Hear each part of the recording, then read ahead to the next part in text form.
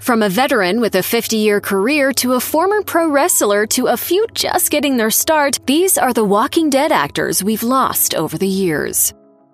According to the New York Times, Scott Wilson's breakout role was in the 1967 film In Cold Blood, based on the Truman Capote novel. From there, he went on to star in 80 films and television shows throughout his career. Wilson joined the cast of The Walking Dead in Season 2, where he played farmer Herschel Green, who led the group of survivors take refuge on his farm.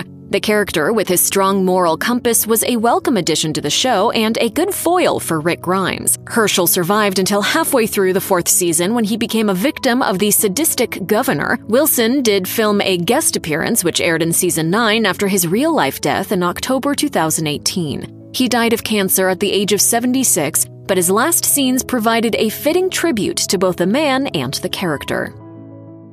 I know it's been hard. It has.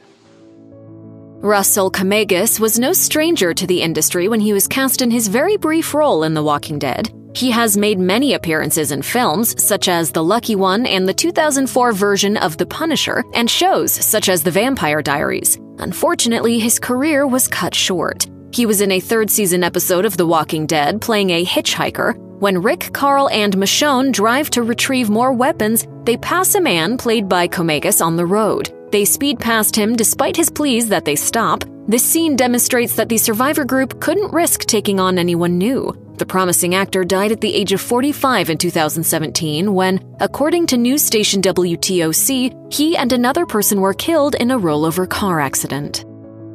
Dango Nguyen was just getting started in his acting career when he appeared on The Walking Dead. With 2 TV episodes and 1 film to his credit, Nguyen appeared in 7 episodes of the 3rd season of The Walking Dead. Acting was his 3rd career after professional wrestling and almost 20 years as a firefighter. Athens Clarke County Fire and Emergency Services announced his death on its Facebook page. Nguyen died at age 48 from cancer in 2019. He played a bodyguard of the governor and clashed with Rick's group in Woodbury.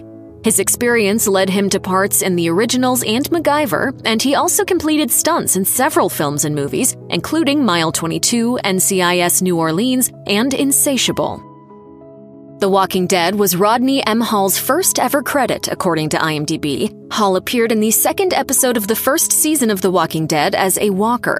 The episode featured Rick and Glenn slathering guts all over themselves to get through a crowd of walkers, Hall included. It is difficult to pick him out of this large undead crowd, but he did complete a few other appearances before his death in 2021. Hall also had parts in Franklin and Bash, Drop Dead Diva, The Underlying, and Devil's Knot. Not much is known about his life between his last screen appearance in 2013 and his death at age 50 from an apparent drug overdose. His memorial announcement requested donations to drug and alcohol facilities.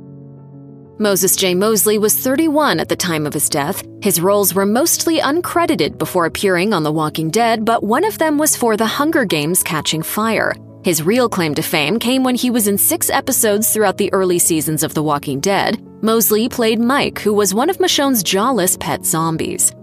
I made it so they couldn't bite, couldn't scratch. I tied chains around their necks. It was insane. After the show, he appeared in guest roles on several other shows. He died from a gunshot wound to the head in January 2022. According to Today, his autopsy was not conclusive. This makes his manner of death still unconfirmed, even though he was found in his car with the gun in his lap. If you or anyone you know is having suicidal thoughts, please dial or text 988 to speak with the National Suicide Prevention Lifeline. You can also seek help by visiting 988lifeline.org.